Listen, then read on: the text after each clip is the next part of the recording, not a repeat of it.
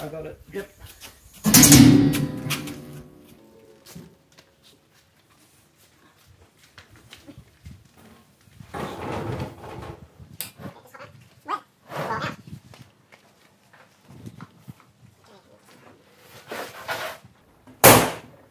Alright, thank you very much.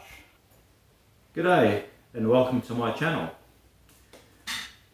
Not a lot has happened to the gasifier over the past month or so, so I think it's time to get my finger out and get cracking.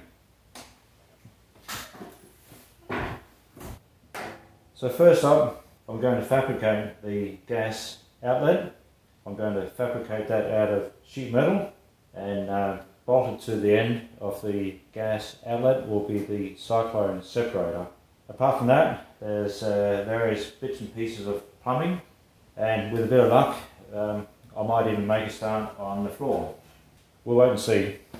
But anyway, back to the gas outlet. Its shape and dimensions are rather important. I'll show you why. So what we're looking at here is the basic formula for a cyclone separator. Basically all the dimensions are a factor of D, which is the diameter of the cyclone body. So what you see up here on the plan view, that will be the gas outlet from the gasifier leading into the cyclone separator. What you're seeing here is a transition from a round section to a rectangular section. I'm not going to do that. I feel it'll be just a little bit too fiddly and a little bit too time consuming.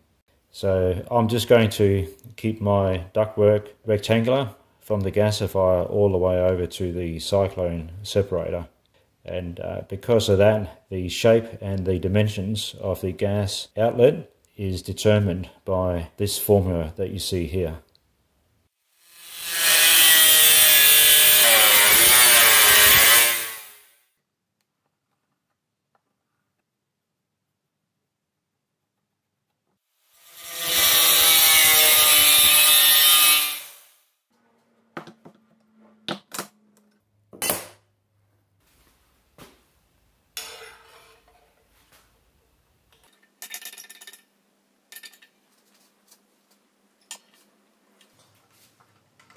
We'll wind the stops up.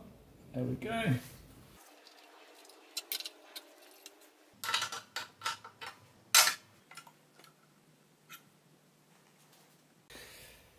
Right, it just needs a tad little bit more.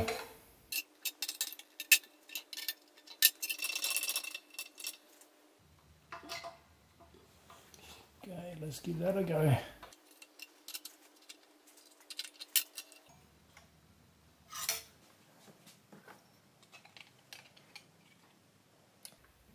That's pretty good.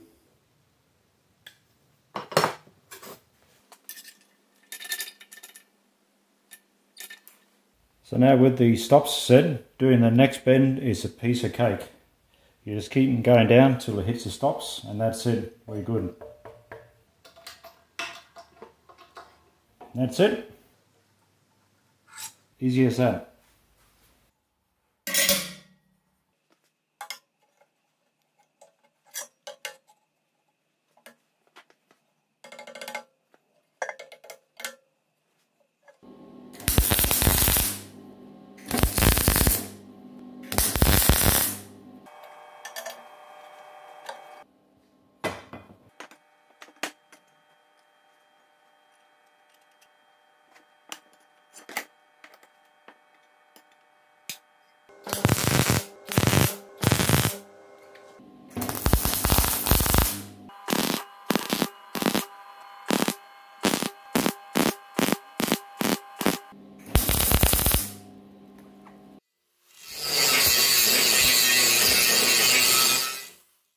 So I've just marked out where the flanges are going. So I'm just going to be using a bit of a 32x5 flat bar for the flanges.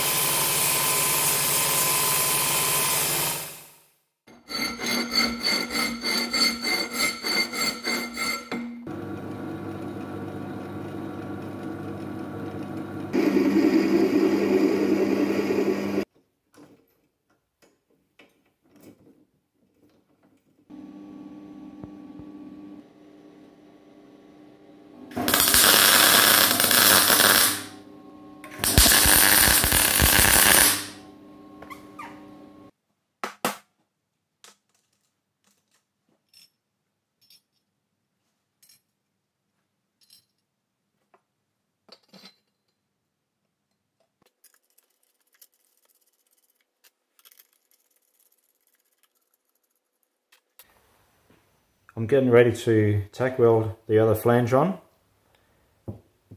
I fabricated this in a single piece rather than two separate pieces, and that's just so I can be sure that the two separate pieces will align perfectly. You'll notice that I put some front washers in between the two flanges, and that's just to allow a gap for the hacksaw blade. So once this is tack welded on, I'll get rid of the screws, and then yeah, I'll basically cut the thing in half.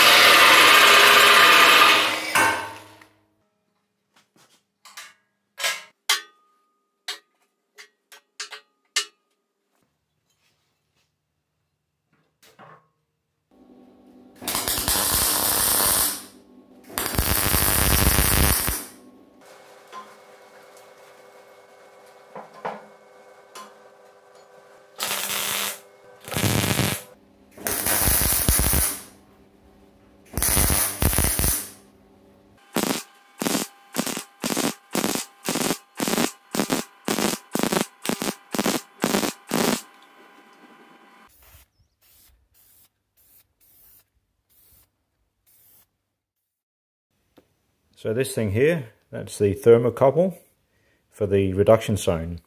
The way I've got it shown here, which is the original plan, I've got it coming in through the outer body and then through the side of the grate. I had a bit of a think about it, had a bit of a look at it, and it's dawned on me that I don't think I'm not going to be getting the temperature at the bottom of the reduction zone. By the time the charcoals make it into the grate and up to here, they will have cooled substantially. What I really need, I need to know what the temperature at the bottom of the reduction tube is. So what I've ended up doing, I'm just going to use one of these black steel BSP sockets.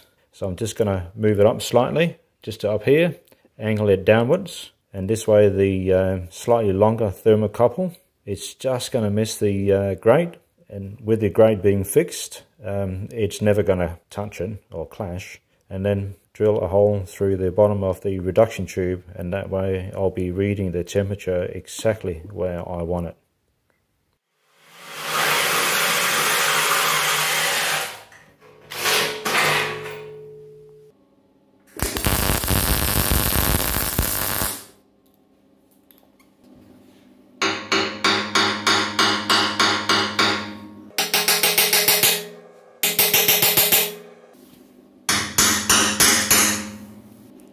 I won't fully weld it till the fire tube is in and I know that the thermocouple lines up with the reduction tube. Moving on to the ignition port, what we've got here is a length of pipe which originally was going to be welded to the outer body, and it's connected to the fire tube via a barrel unit. Then I thought it would be quite nice if I had some adjustability here, or if I could remove this pipe from the gasifier, just in case, I don't know, if I was to maybe fabricate a different fire tube, maybe one for wood pellets down the line, whatever. So I thought it would be nice if I could simply bolt this pipe to the vessel. And I thought, well, probably the best way to do that would be via some sort of flange system setup or something like that.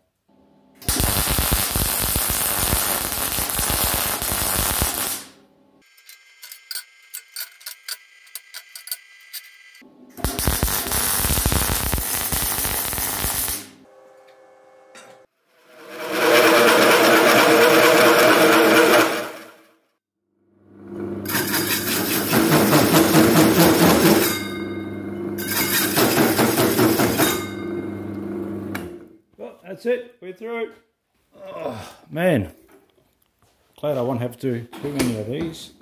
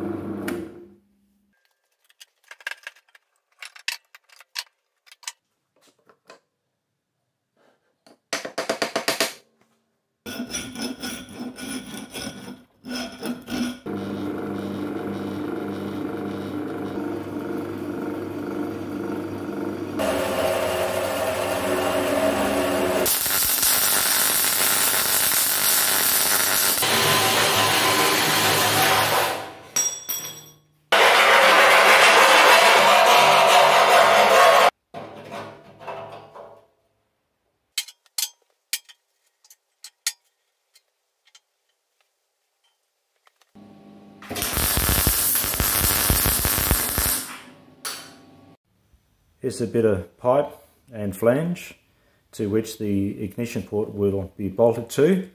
Currently it's just tacked in place. It'll be fully welded once the fire tube is in and it's all connected. So here's the plumbing bits that makes up the ignition port. It's all 1.5 inches. This end here gets welded to the fire tube. What we have here is a stainless steel toe nipple, galv barrel union, and a bit of a galv BSP threaded pipe. And at the end here, a stainless steel cap. Alright, so what the idea here is, the ignition port pokes through here. Once I've worked out exactly where it goes, once it's lined up with the fire tube, I'll then weld this bit of flange to the fire tube, ignition port, and the cap goes on like so.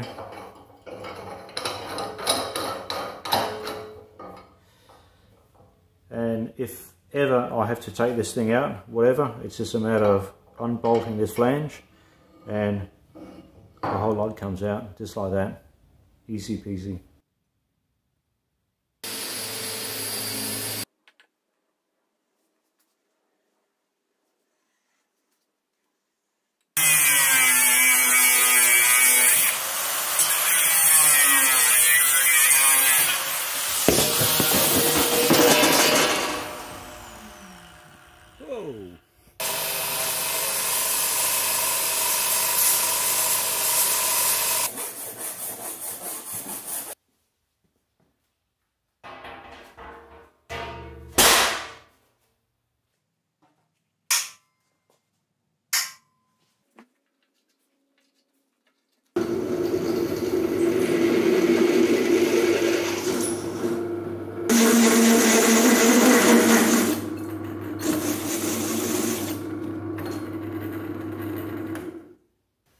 So I'm just going to make up some stiffening bars for the floor, just to make it a little bit more rigid, because it is only 2mm sheet steel.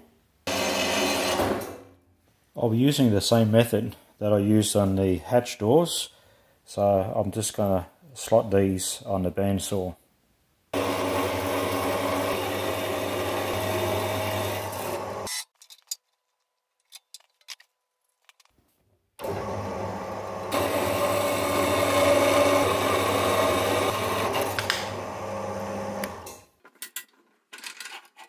Alright, the moment of truth.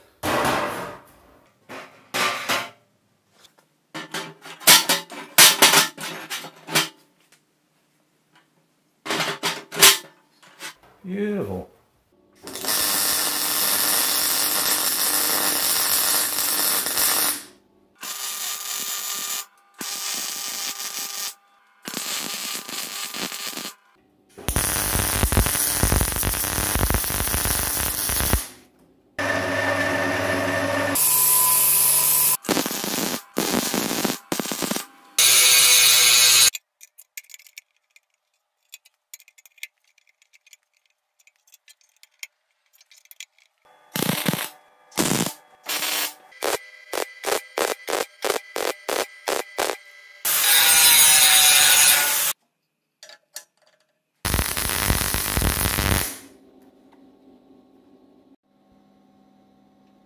So the floor's coming along quite good. The stiffening bars have been welded to the floor. I just chamfered the ends here, so I think that's turned out quite well. In the middle here, I welded in a bit of 40x5 flat bar. That's just so there's a bit more metal there when I press in the bushing for the agitator shaft. The hole you see here, that is for biochar collection. There'll be a set of scrapers inside the vessel, which as they rotate, they will push the biochar out towards the sides, and it will drop down through this hole. Just bear in mind, this whole thing is upside down at the moment. So all that's left to do really, I made up this bit of flange and square ducting for the biochar collection. So all that's left to do is I've just got to weld this in situ.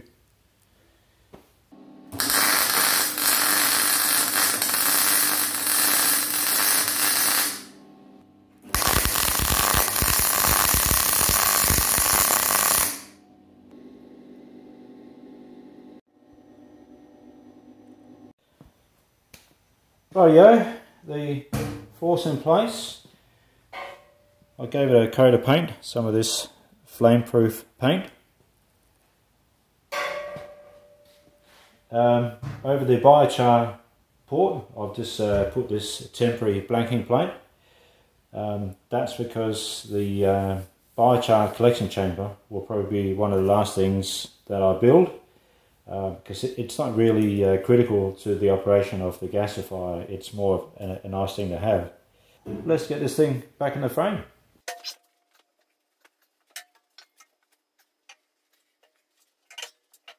Whew. Man, this is getting heavy. Tell you what, it's quite a change having a floor in the gasifier, and man, it is solid as. So yeah, it's beginning to look like something now. So yeah, so there's your biochar collection port there. Thermocouple port, thermocouple for the reduction zone. Gas outlet and ignition port.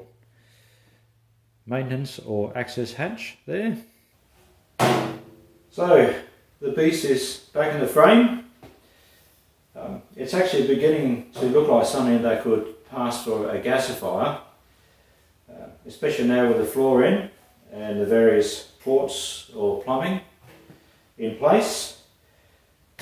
Next, I'll probably start on the lid, and I'm really looking forward to that, because once the lid has been built, that means I can make a start on the fire tube, and the fire tube really is the heart of the gasifier. So yeah, I'm looking forward to that. Things will really begin to take shape then. Rightio, well I guess that's probably not a bad spot to wrap this up. So yeah, cheers. Thanks for watching.